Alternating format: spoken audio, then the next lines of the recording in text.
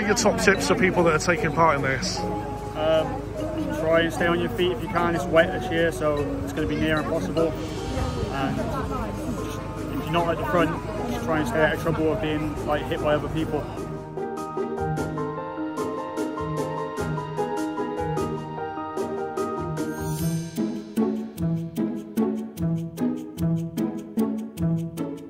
How does it feel winning this event? Oh, it's a dream come true, honestly. When I got up from tumbling, I was like, did I win? By God's grace, you know, I somehow got the cheese.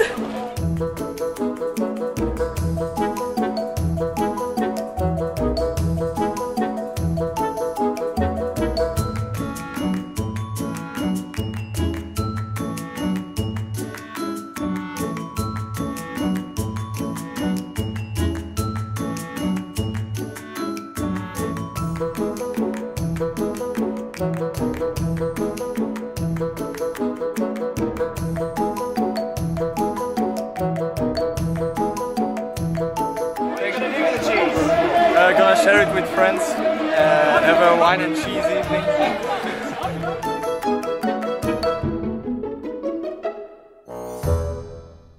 We call it global climate change, and it is, but it affects each of us no matter where we live, in your city, your town, or your farm. Climate change is having its effect. The more people we are on the planet, the less resources there are for each of us. In my lifetime, we've eradicated 2/3 of wildlife on planet Earth. Almost like a mind-boggling scale of loss of life. The Colorado River is drying up.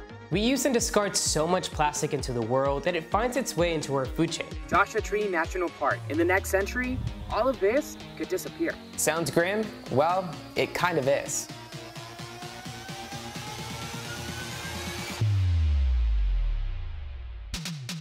I want to build a compost site and help that community stand on their feet.